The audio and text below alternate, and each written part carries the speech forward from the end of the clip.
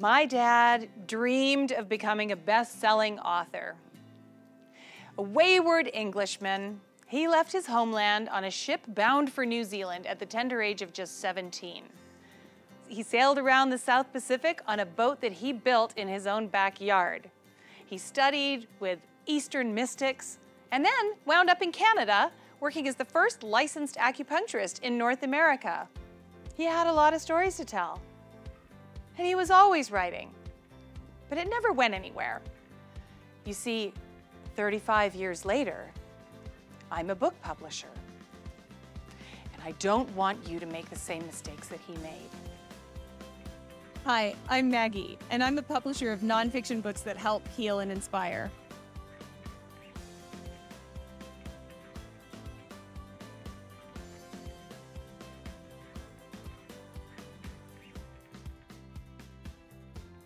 It's a really exciting time to be in publishing. There are more ways to publish your book now than there ever have been before. So from one day to the next, I work with mission-driven authors, people who are writing a nonfiction book to help make the world a better place. What I really want to do is to take my message to a bigger stage and to inspire people, to show them what's possible, and also, I think, to help people to understand what's necessary if they want to have the impact that they're seeking with their book. There is a way. There is a way for you to write that book. There's a place where all of these things come together. There's your purpose, all the things that you know and that you care about and that you could write about. And then there's your reader's purpose, the experience that they're seeking to have with this book. And bringing them together in the middle is your ability to deliver on that experience. That right in the middle there, between those three things, that is the book you should write. That is your best book. I wish I could go back in time and teach this to my dad. He lived a purposeful life. He had amazing stories to tell.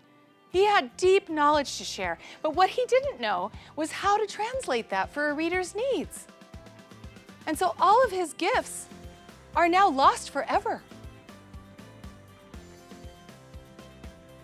The wisdom that we earn in life is in us to be shared. And that for every single one of us, there is a best way to do that. Understanding the purpose of your book is central to putting it out there in a way that's most authentic, most compelling for you in your unique situation. That's not the whole story. The purpose of life, our deepest purpose, real full circle purpose, comes not from the learning and the growing, but from teaching others what we have learned. I think about the Olympic torch relay. This is our true purpose. The gifts that you have inside of you are there to be given to others.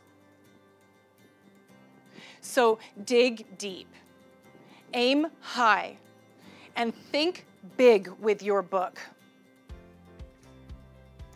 Don't let the flame go out on your watch.